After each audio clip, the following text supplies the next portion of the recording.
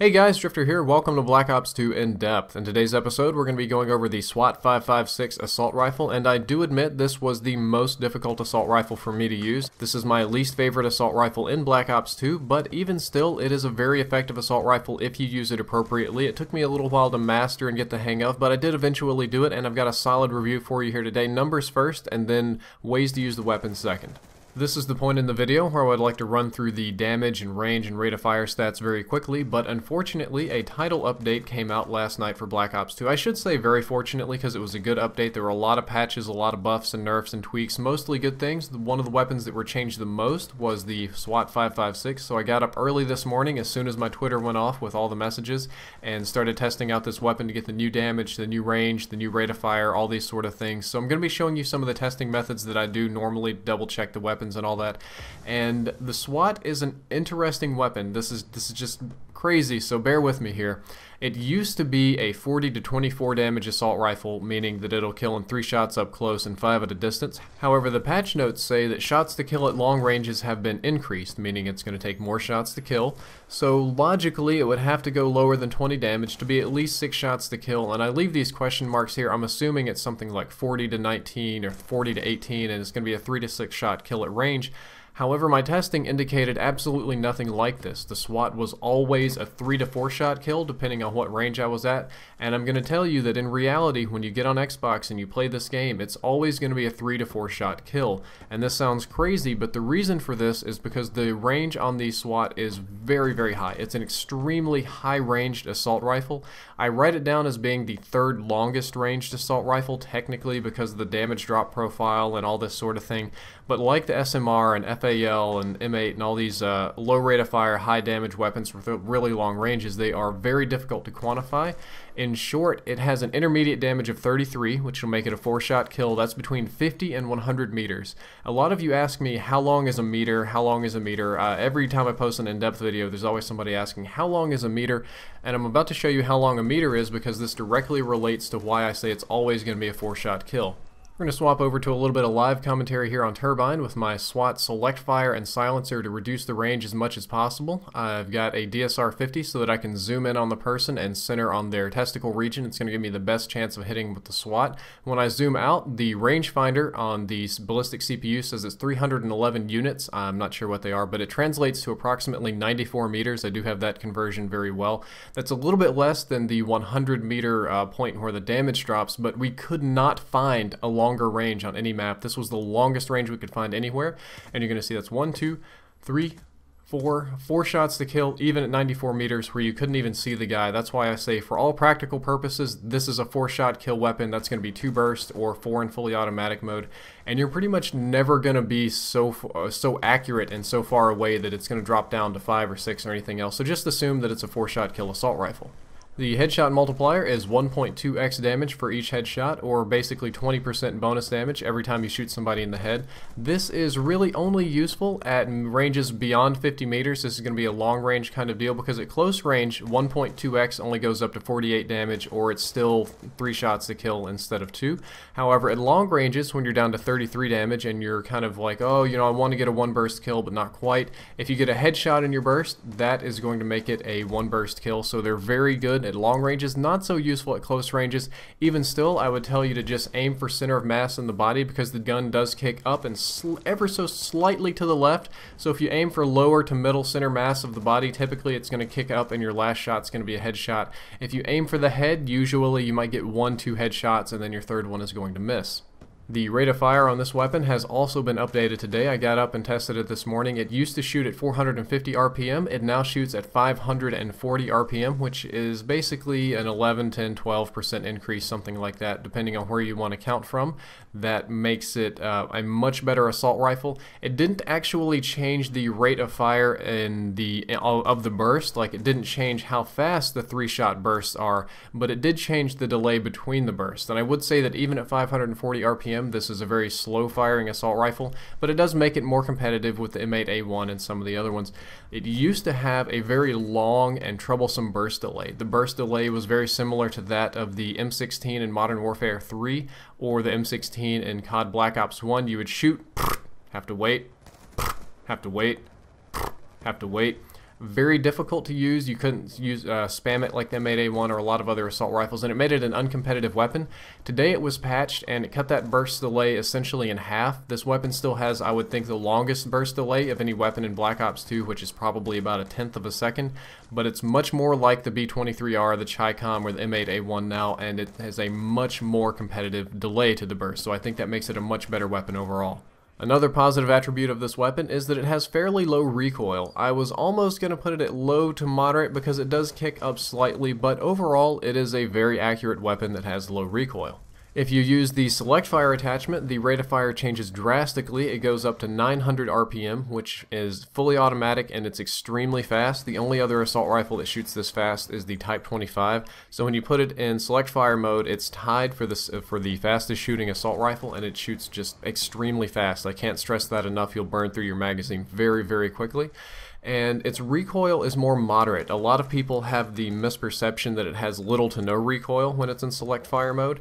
What it is for some reason it's fairly easy to control recoil because it's mostly just vertical. It doesn't wobble side to side very much like a lot of the other fully automatic assault rifles. However, if you do a basic wall test and you don't use the stick to control it, you'll see that it kicks upward very sharply, very quickly. However, a lot like the MP7 from Modern Warfare 3, since it's just vertical recoil, you can control it pretty easily, and it will feel lower recoil than it really is. It has a very good feel to it, I'll say. However, the range is very significantly reduced. The 3-shot kill range, or your 40 damage range, is reduced to about 2 meters, or about barrel stuffing range. If they're not directly in front of your face, you're not going to be getting 3-shot kills. This is a balancing factor to make the weapon more fair. It's going to make it more of a 4-shot kill weapon in most cases. It's going to make it a lot more like the Type 25. The 4-shot kill range is very long, but the 3-shot kill range is very significantly reduced. If you hear a loud bone grinding noise in the background of this commentary, that's not demons or zombies coming to get me. That's just my little dog Ozymandias that will not stop chewing on his bone no matter how much I ask him to. And speaking of demons and zombies, I have a giveaway for you here in the middle of the commentary. It's one from Gamma Labs. They're giving away what they're calling a zombie survival kit. This one is completely free, so I feel comfortable putting it in the middle of the video, as I'm assuming most of you are interested in it. They made this one just for you guys, members of Team Drift, Drifter fans, whatever you want to call yourselves. To one person, there's like 3 or 4 different prizes here. The first place prize is 3 boxes of G Fuel, one from each flavor. That's probably about 60 to 70-ish servings, or a couple months worth. You're also going to win an airsoft shotgun, an M1911 airsoft pistol, a Gamma Labs hat and shirt. The entry link to this contest is in the description. It's the first one down there, the little bit.ly link. You can click on that and go to enter. If you enter this, you are also going to be entering into a lottery to win a slot in a live stream competition between myself and Woody's Gamertag. It's going to be Team Drift versus Team Gamertag. I think he calls everybody Team Gamertag. I'm pretty sure he does. So it's going to be me and 3 of you guys versus Woody and 3 of his fans in a live stream event, Zombies Grudge Match, on Gamma Gamer's Twitch page when that goes live. Everybody will be there watching. It'll be cool. And I think they're going to pick like 8 to 12-ish winners, just kind of depending on how many rounds of zombies, if we're doing 2 out of 3 or, you know, winner take all, that sort of thing. So it should be fun. It should be worth entering. The link is down there in the description, and I'd appreciate it if you'd go and enter. When you click it, it's going to ask you to do some things on Twitter and Facebook, like follow them on Twitter, like on Facebook, or something like that. And it's designed in a way to where if you don't have Twitter, or if you don't have Facebook, or whatever it is that you do or don't have, it should be very easy to enter. As far as Gamma Labs is concerned, this is a very big contest for them, so I would appreciate it if you guys could come out in force and sign up. Like I said, it's completely free, it doesn't hurt you, and it makes me look like an amazing sponsor, so I'd appreciate it.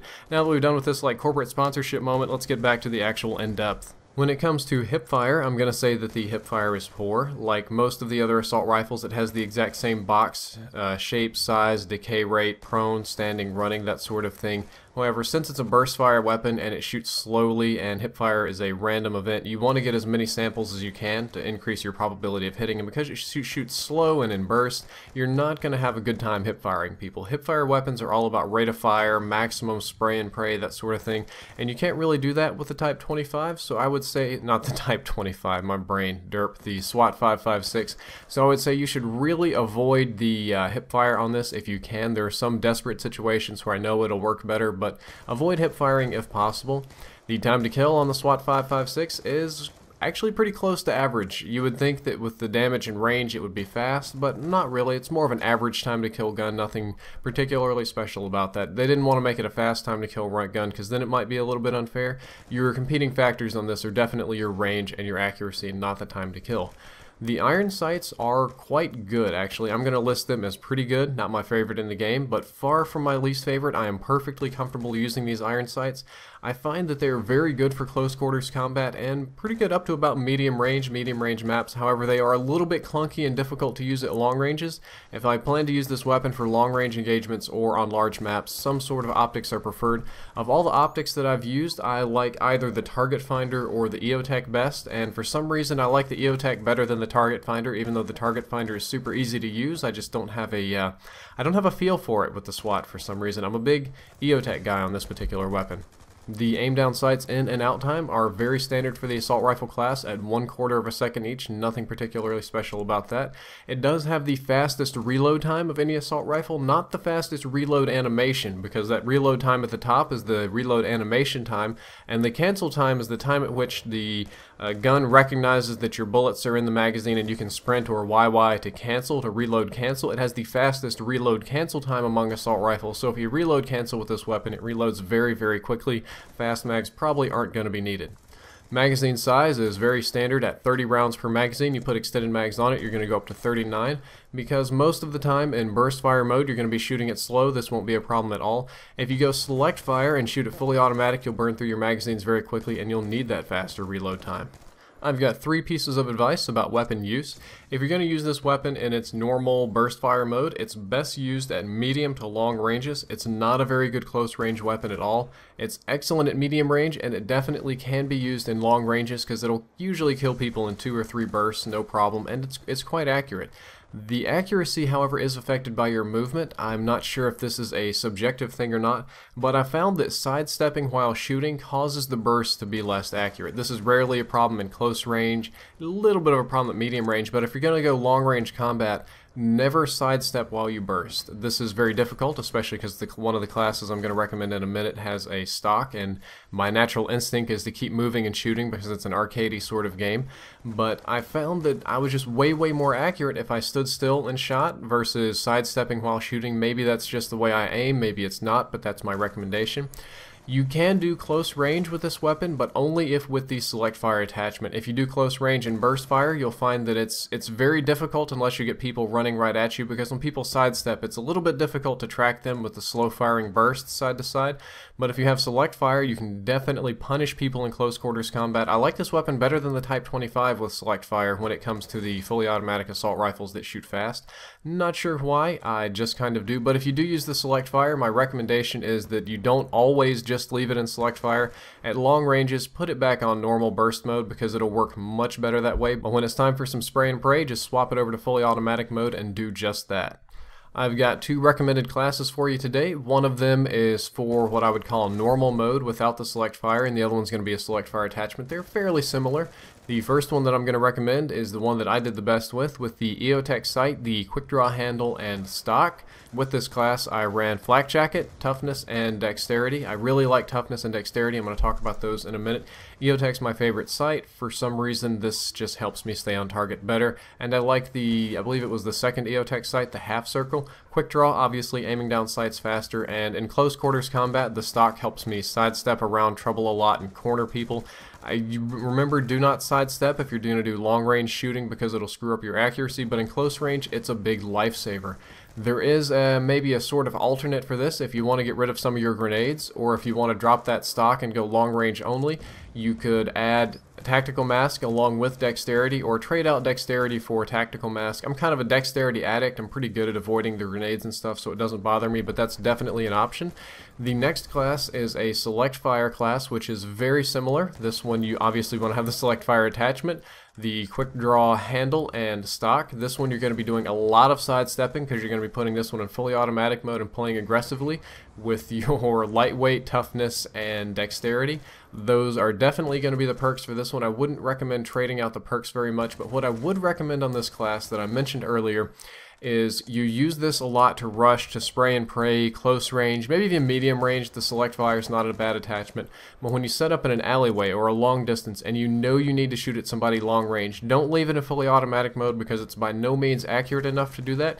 You want to swap it back over to burst fire mode and just punish people at long ranges, and then swap it back over to fully automatic for close quarters combat. The select fire attachment is not made just to turn your gun into a fully automatic spray hose. It's made to give you the choice between precision and damage, or rate of fire and, well, rate of fire and low damage to hose people. So that's the way I use it, and I hope it works good for you that way. It should. These are my ideal classes, though ideally I probably wouldn't use this weapon very much because I just don't like it.